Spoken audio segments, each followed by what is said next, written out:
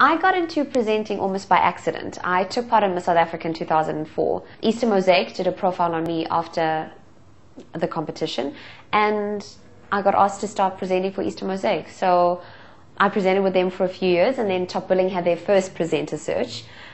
My name is Dhiveja. Currently I am completing my final year of medicine at the University of Cape Town. I was one of the top 12, and then I decided that after I finished my degree, I wanted to take a break.